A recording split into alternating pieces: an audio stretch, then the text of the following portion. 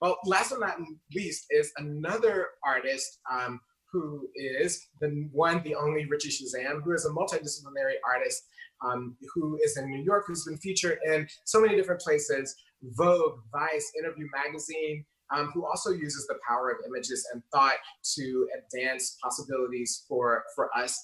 And I think that it's really important for us to talk to Richie because of a work that she has done during this period. So without further ado, Richie Shazam, thank you so much for joining us tonight.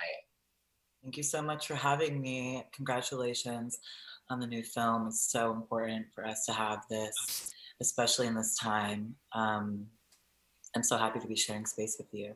100%. What's going on tonight? You also had a costume change. You and Alok in the middle, boom, Shazam. But you know what? That's the power of transness, honey. That's the power of transness. One of the things I think is really important about your work, there's so many things that are important about your work that is powerful. People can see it on Instagram and can go to all the places that I just mentioned to see it and to learn from, is in this moment of death and plague, it felt for many people like the closing of possibilities, like we weren't going to have a future, that everything was ending. But you used that period and it inspired you to create this amazing work called the Quarantine Diaries. And I'm just wondering how in this moment you felt inspired and driven to think about the future and how those things were linked for you. Absolutely. This time's been really essential in just looking at my past work and really reflecting and trying to find the light and positivity, and to also just assess where we're going. You know, we're constantly looking into the future, but in order to look into the future, I have to process my present. And I try to utilize provocation, subversion, fantasy. I really want to look outside the box always and to show the world, you know, that we're here, we exist, and we have very powerful stories. And I want people to understand the depths of my multi-hyphenated identity. And yeah. Yeah, and one of the things that you were able to do so successfully is to use avant-garde images and approaches. And I mean that in the best use of that word, not esoteric or marginal, but like powerfully new in a way that we haven't seen before, to explore these issues of race and of gender and the way and immigration and so many things that intersect for you. And I was wondering how you balance those, how you integrate those complexities in your work, because that's also a thing that we have to do if we're going to have a future. We can't segment. We have to figure out a way to do kind of what you do through your work.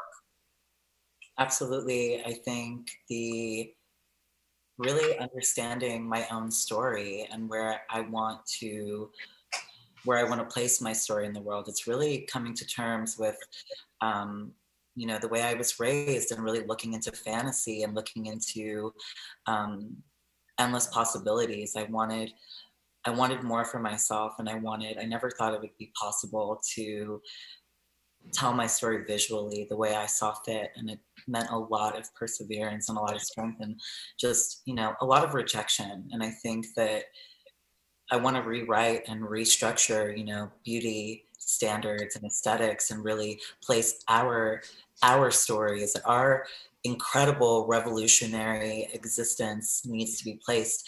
And, you know, in a time of just utter discrimination and erasure and violence, you know, I want my work to be a timestamp of today, but for the future. So it can be intergenerational, intersectional in every sense of the way, just really to connect the world and connect the dots and the pieces. And yeah, I just want to push the envelope and be outside of the box. Yeah, I mean, it definitely feels that way. There's so many images that I can think of right now where I've seen you in that it totally redefines beauty and to push the images. And again, I really want to encourage people to see your work because it's an example of art, not as something that's in museums, but really helping to change the way that we can see and think about the world around us. That's what I really appreciate by what you in what you do through your work. And I guess lastly, one of the questions that I had is that on this point, you are such a powerful, again, like Alok, a very powerful artist that uses images that are iconic, quite frankly. A lot of your images are iconic after we see them. It's hard to forget them in that way. And I'm wondering, when you were growing up in New York City as an immigrant, as a person who is trans, who's a person of color, could you see yourself as you are now? Did you imagine yourself as you are now when you were a child?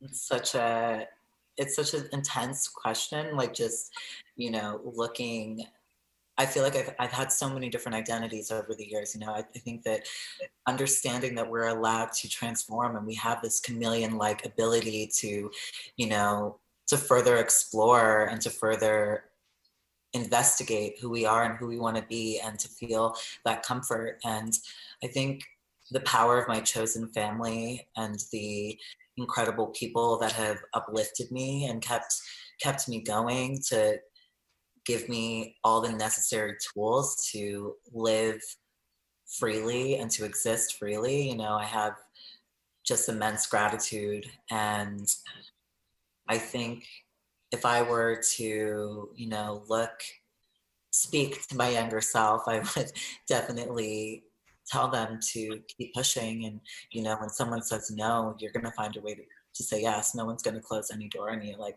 you're going to find a way to open that door and come with a vengeance. You know, like, I can live my truth. I can tell the stories I want to tell. And yeah, I think I'm always going through it. It's never easy. It's so much anxiety and fear just existing, but my ability to storytell and to create through visual means has given me a lot of strength.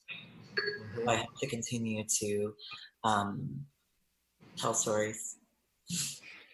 Well, someone just commented, "Go Richie, yes Richie." So you are clearly touching people with your work and through your work. And even in what you just said right now, I mean, I can't think of a better way to end our conversations tonight with what you just said, is that we have the permission to be all of ourselves and all of our manifestations, and we get to be chameleon. We don't only have to be one thing in our lives. We get to have the power of change as we go along and change through our identities. And there is nothing more futuristic to me than that comment. So thank you so much for joining us. Thank you for your work. I really want to encourage people to continue to seek it out, and I hope to see what you do in so many more places. Thank you so much, Richie. Thank you so much for having me. I'm so happy to just be here and celebrate with you and have costume changes and just come alive. I hope that we can get to a space where we don't have to be on Zoom meetings anymore. We can just celebrate each other IRL. Yeah, well, on a personal note, I know that you're Guyanese, and once upon a time I had a Guyanese boyfriend, and I learned how to make all these different things like castle reap and cook up, so maybe that can be on the agenda. Girl, you gotta cook for me. I'm coming over. We're gonna turn up. We're gonna turn up. Thank you so much, Richie. That is Richie Shazam, who is a multidisciplinary artist in New York, who uses their work to push the boundaries of our understanding of race, gender, sexuality, immigration, and immigrant status. Please check out their work, their powerful work on Instagram, and also in Vogue and so many other places.